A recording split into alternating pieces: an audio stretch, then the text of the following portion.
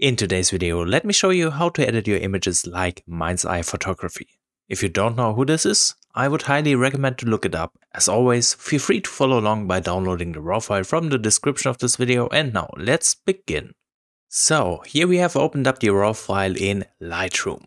We are not going to use a single raw file, instead we want to merge an HDR because we want to have a higher dynamic range to be able to recover details from the highlights like that street lamp and the shadows like that building in the distance. So what we want to do first, we want to select all the images down below, right click, choose Photo Merge and then choose HDR. I'm not going to change anything here, I'm just keeping the auto align setting checked, and once we have set up this, just hit the merge button. Doing this, Lightroom will create a new image, which is this one right here, and now is an HDR file. Before we start working on the exposure, we want to crop this image. It's not really even, so I want to work on that first. Going to try and straighten this image a bit. And I'm also going to crop it quite heavily. I want to crop out the windows on both sides because those are just a distraction. I want to keep that sign with the shadow on the left side. I think something like this looks pretty nice. Now you will notice there are a few things still visible in this image, like this window right here. I'm going to clean this up at a later point with Photoshop.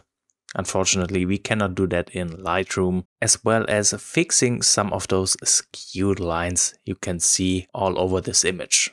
However, with this image cropped, we can now work on the exposure. So let's start in the basic panel, and we want to change the profile first.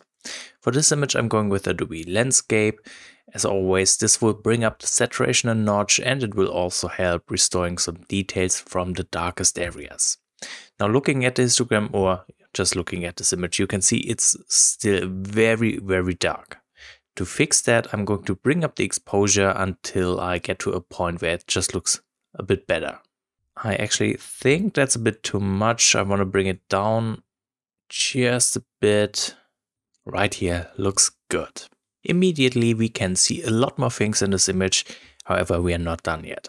Increasing the overexposure will lead to some problems with those lights, but since we are working on an HDR file, that's not a big deal. We can simply pull down the highlights, and thus we will get back details even from those bright areas. Again, this makes the whole image a little bit darker, but we're just continue balancing the exposure by bringing up the shadows, and I'm also going to bring up the blacks. It might still be a little bit too dark. I just think it looks better with this gloomy look, being more on the darker side rather than on the brighter side. What I want to do as well is to bring up the whites, just to add a bit of punch to this image, but that's looking really good for now. So let's work our way through the present settings. I want to bring up the texture, introducing more detail to the smallest things of this image. And I am going to drop the clarity, which kind of has an opposite effect, making overall everything a little softer. I'm also going to bring down the dehaze to introduce a glowing look, just like this. Bringing down the dehaze like this will also make the image brighter, so that might be helpful to know. Then next up, let's bring down the vibrance, and at this point, I'm quite happy with how the basic image is looking. We can compare to before real quick. We can see it's a lot brighter. We have a lot more details. What's bothering me at the moment is the colors. This is because the white balance is a little bit off. However, I don't want to change the white balance for the image globally. Instead, we want to do that by using a bunch of masks. So let's do that. Head into the masking panel, and first I'm going to select the sky. Unfortunately, Lightroom does have a few problems selecting the sky, but it should work fine anyway. I want to invert that sky selection, so I'm just checking the checkbox right here. And with that mask, I am going to bring down the temperature. And thus, we are reducing that ugly yellow color cast in the foreground. I'm going to drop it quite heavily, just around here. Looks great. Now the image is much more neutral, but we can do a few more things to this mask. I also want to bring down the tint, getting rid of any purple color cast. Then I want to bring up the clarity. This will add some nice punch to this image, and at the same time I'm going to bring down the dehaze. This again will introduce some more subtle glow. It almost looks like an autumn glow effect, which I think looks great here. Now let's create a new mask. Again, I'm going with the sky selection.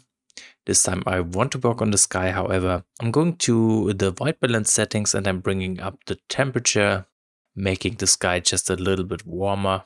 And at the same time, I'm going to bring down the tint to remove that purple color cast. Just around here. So we have some nice contrast between those warmer clouds and the dark blue sky. I'm also going to bring up the saturation. And we can bring up the contrast to make it a little more dramatic up there. Wonderful. At this point, that tower in the distance is a little too dark. I want to change that. Let's create a new mask and hopefully the object selection can do this. I'm just going to brush over the tower and hope for the best. This did work quite well. So what I want to do here is to bring up the exposure, introducing more brightness, making this tower just a little more visible. I'm also going to bring up the shadows for the same effect. And maybe let's even push the temperature and reduce the tint. Wonderful, that looks great. Now I'm still not quite happy with the sky, so let's create another sky selection. This time I'm going to subtract a linear gradient from the very top of the sky. Just like this. And what I want to do with this selection is I want to make the bottom part of the sky brighter than the top. To do this, I'm going to raise the exposure. And by doing this, I'm just creating a very cool light effect. We can also introduce some warmth by bringing up the white balance temperature once more. I think this looks great.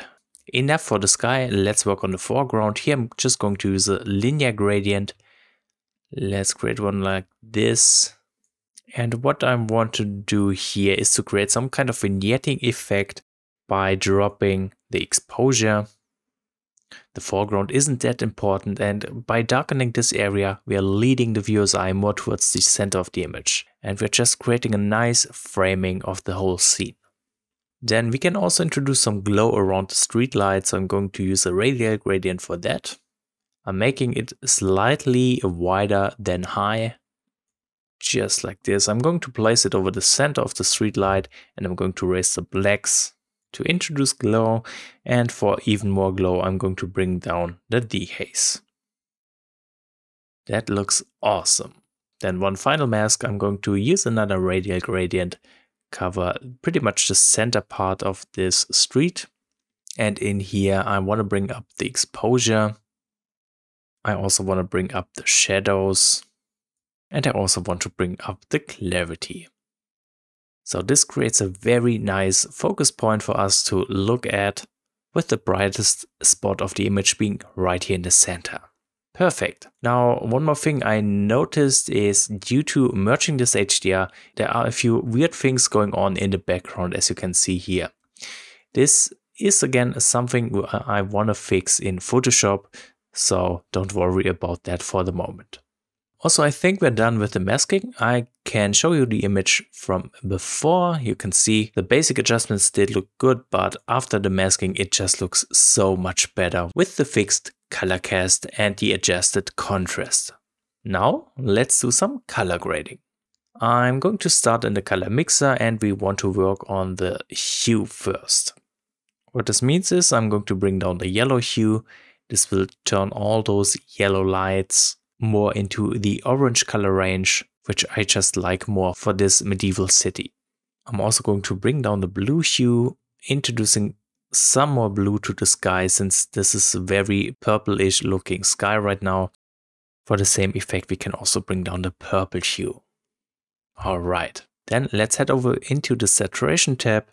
Here I want to bring down the orange saturation a little bit, and I'm also going to bring down the yellow saturation. I feel like this is something very, very important if you want to get close to the style of Mindzeye Photography, since in his images he usually doesn't really work with that much saturation, I have the feeling. It works better to just bring it down a notch. Now what I want to do as well is to head into the split toning settings right here in the color grading tab and just apply a little bit of split toning. For the highlights, we want to set up a warm hue somewhere around here, bring up the saturation quite a bit. That looks great. Then I do want to add some color balance by using the midtones and the shadows to introduce coldness to this image. So let's start with the midtones, set up the hue to something cold and bring up the saturation again.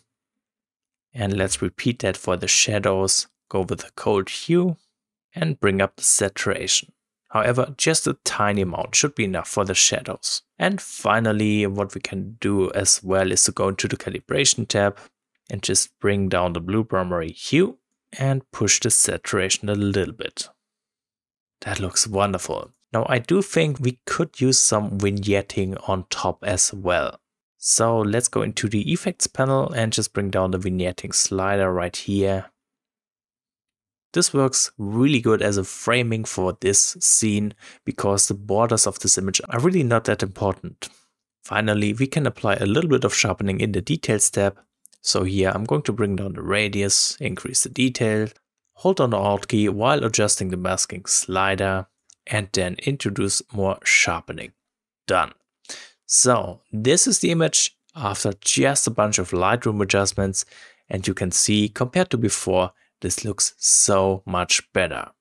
As I said earlier, I want to clean up this image and fix a few of those skewed lines using a bit of Photoshop, since we can't really reliably do that in Lightroom. So what I want to do next is right click on the image, go to edit in and choose Photoshop. And since this might be a little tricky to fix, I'm going to hit Ctrl J to have a backup layer, and I'm going to start this by using the remove tool. Let's first get rid of a few things on the sides.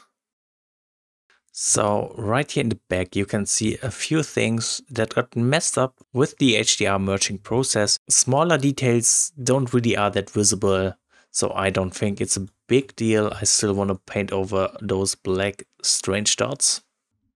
Okay, let's see what Photoshop is doing here. Much cleaner.